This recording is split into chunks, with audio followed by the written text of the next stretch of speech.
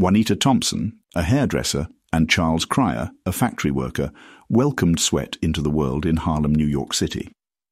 Following Charles Cryer's death in 1973, Juanita took care of their 5 children all by herself.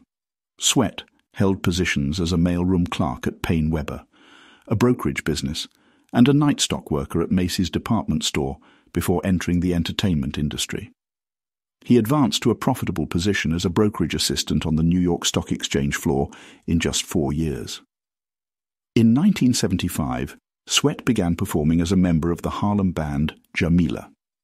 Sweat was able to refine his lead vocal skills by doing regional shows across the tri-state region of New York, New Jersey, and Connecticut with Jamila's assistants. Drummer Walter Bradley, guitarist Michael Samuels, and bassist Larry Peoples formed the band. He sung at bars all around New York City after leaving the trio in 1984 to pursue a solo career. Eventually got an opportunity to record for the independent label Stadium Records. Later in 1987, Keith Sweat was approached by Vincent Davis, who had launched Vintertainment Records, a record label best known for publishing Joski Love's Pee-wee's Dance in 1985 after learning about him and offering him a recording contract. Vintertainment Records was established in 1983 on the foundation of hip-hop. Elektra Records distributed Vintertainment from 1985 until its closure in 1990. 3 million copies of Sweat's debut solo studio album, Make It Last Forever, were sold when it was released on November 24, 1987.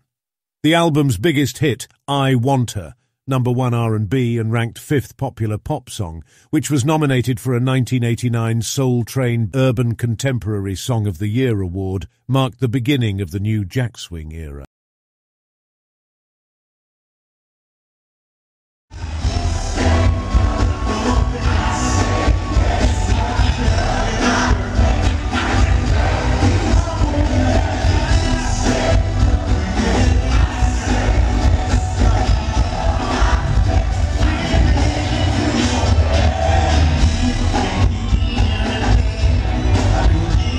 According to Johnny Gill, R. Kelly was supposed to be in LSG.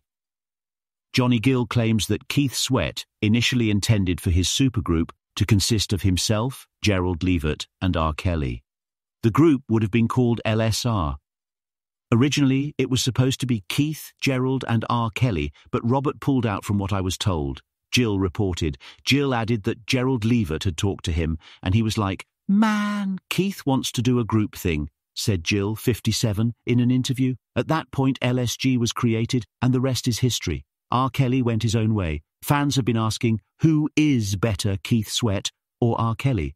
Some say, while R. Kelly had more hits, they prefer Keith Sweat, and opined that the Make It Last Forever album paved the way for R&B artists such as R. Kelly.